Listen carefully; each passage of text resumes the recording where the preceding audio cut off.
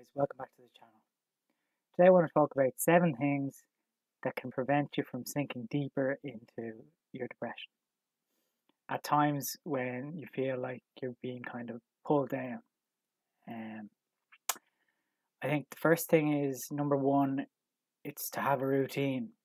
Whether that be work or getting up to look for work or going to the library.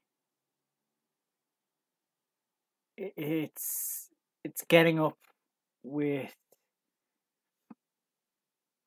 the intention of being productive with your day.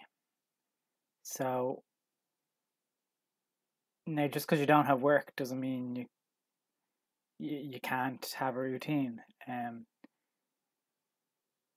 mean, you can be going to the library and using that time that you would be working to look for work, or to research, or do a project or something. But yeah, having a routine is number one. Then I suppose number two, it's very important, is exercise. Now that could be jogging, walking, or a sport. Some form of exercise, preferably outside in the fresh air. This can help you shake things up, and it can get you feeling a little more connected with the world, I suppose. And again, the fresh air is just priceless for what a therapeutic effect it can have on you. So then, number three are hobbies. I find if you have a hobby, something that you're interested in, now while you're looking for something to take you out of your depression and sort of divert your mind, I suppose now is the perfect time to kind of give extra attention to whatever it is you enjoy doing. Whether that be blogging, vlogging, or I don't know, it could be a sport, it could be anything you enjoy doing, like collecting stamps. I don't know what people enjoy doing. So yeah, now is perfect time to divert your attention away from your dark feelings and sort of focus it on something that's of interest to you. That's ideally going to be your hobby or some passion of yours. Number four, I would say, is eating.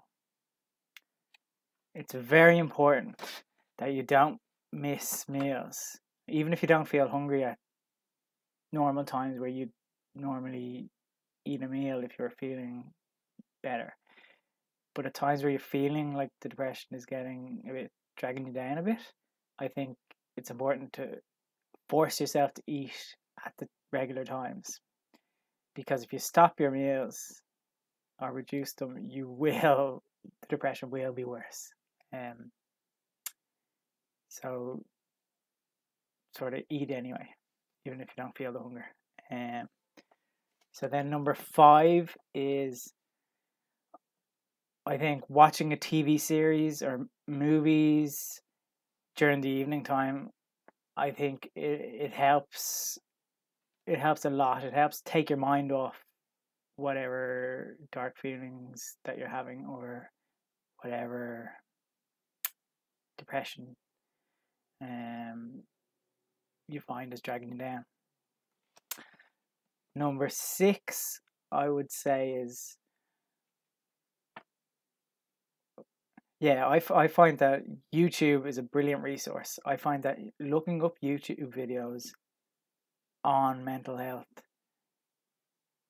can actually add hope and they kind of explain how you're feeling, and they offer understanding and a sense of belonging that other people relate to you. So I find they can be very helpful because they take your mind off the dark feelings that you're having personally, and they explain it in a general term, I guess. So although it's on the same topic, it's educational, but it's not dwelling on the your personal thoughts.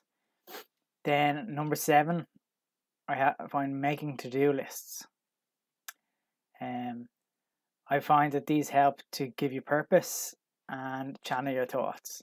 So I write to-do lists for anything you can imagine. They don't have to be long to-do lists, but just they can be daily to-do lists, or they can be some monthly to-do lists, or they can be to-do lists to do with specific topics that interest you, whatever. But the main thing, so that's all the tips that I would have. They're the 7 main tips that I would use to sort of get myself out of a funk, and help to divert my mind away from its internal thoughts, a bit dark thoughts.